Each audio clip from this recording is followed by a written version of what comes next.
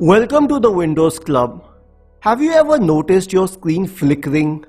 Or maybe the brightness increases or decreases automatically without you changing the manual settings?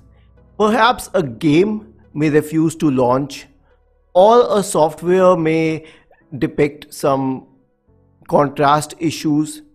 The real problem may not be with these applications. It could be with the graphics card drivers, which need to be updated frequently, and that too manually. The procedure to do so is as follows. Press Windows plus R, type the command devmgmt.msc and hit enter. This would open the device manager. Scroll down to display adapters and expand that option. Right click on each graphics card driver and select update driver. Click on search automatically for drivers and let it complete the process. Other than this, it is advisable to keep updating your Windows system from time to time, and the procedure to do so is simple.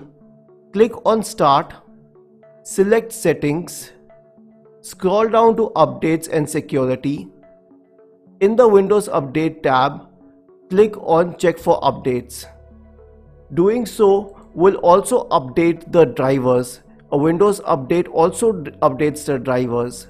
So if you have any queries regarding this, go to the original article on the Windows Club, the link to which has been shared in the description section.